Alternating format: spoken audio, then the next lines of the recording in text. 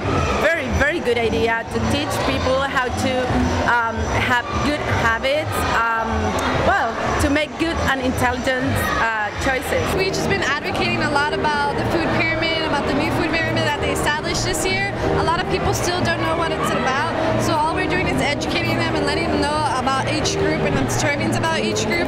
Also letting them know that those should reduce this risk of diabetes and cardiovascular disease. We have small pamphlets that we can give out to people who are interested in wanting not just to better themselves, but for example, this lady came in, she said that her coworker smokes, like how it not only affects her, but her kids and the people around her. With smoking, it does affect the heart and every single body part of your body. It's not just the lung, it affects the eye, the brain, your throat. I've been a liaison between the Health Science Department at San Jose State University and with the Health Trust of Santa Clara County, and we've been working on collaborative projects between the two, and primarily at this point we've been doing the health fair and trying to get the Health Science 104 class to put together great educational modules, you know, within the context of Santa Clara County and the Health Trust to educate people about all kinds of health issues, from smoking to blood pressure to nutrition to being a more informed consumer when at grocery stores. What we've noticed once we arrived, though, is that most of the population speaks in Spanish,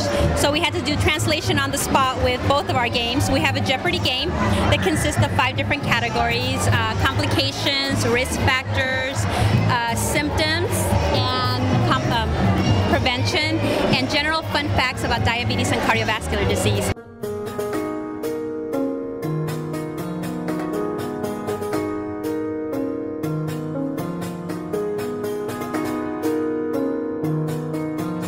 Giving people techniques on how to do more exercise, as well as different ways people can get more motivated. Our main target is from all ages. We did brochures that can be translated in Spanish as well as in English.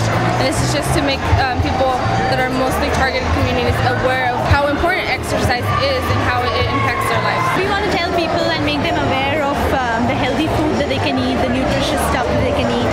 And we are giving out some recipes so that people can learn how to cook healthy food. I've been having a lot of fun doing this. It's a great experience helping people make changes toward their health, so that's what's important to me. We're trying to inform the community about blood pressure, what the numbers represent, what they mean, the difference between systolic and diastolic, and we're also trying to inform the Vietnamese community and the Latino community. This health fair is a good way to get everyone to become healthy and to prevent certain diseases out in the Santa Clara community. I love teaching community health promotion. Integrating the health fair into my class has been one of the best things that could happen to me. When I get to see the students that I've been working with for 6 weeks out in the community with the exhibits and displays that they've created, with the things that they know will make sense to people of their community, I get a whole new appreciation for the young people that I have the pleasure of working with.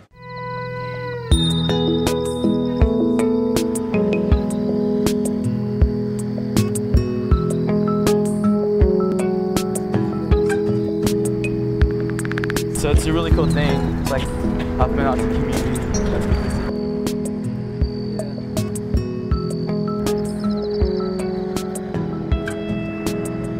Our plan today is basically to map the surrounding area around San Jose High with about 6 students, and we have the technology here to map out this entire area. Basically, the idea is to engage the students. This is their first opportunity getting to see the technology and how it works with the environment.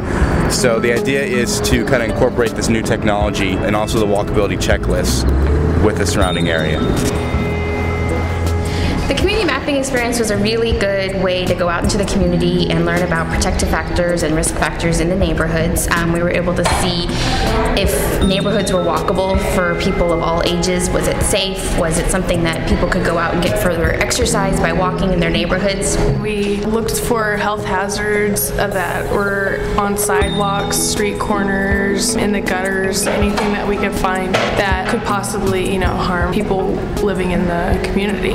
Within the small area that our group mapped, there was a big difference in the way the sidewalks were put together and the way the neighborhood itself looked like it felt. Hopefully we could contribute to the community and help make it a better place for everyone that lives there. The city will be able to take the information that we find during our surveys and be able to fix some of the problems within the community to make it a healthier community.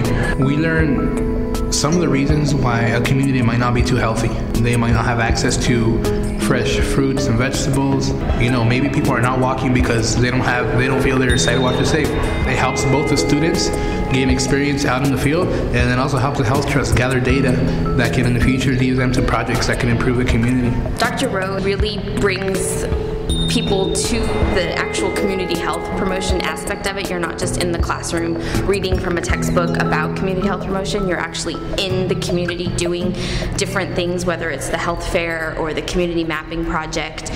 It really gives you a sense of what community health promotion is and different ways you can use your education once you leave here as community health educators. People in our field are dreamers and activists. We are empirically oriented and we do things in the world. We are empirically oriented, we are unafraid, we are problem solvers, and we understand the process.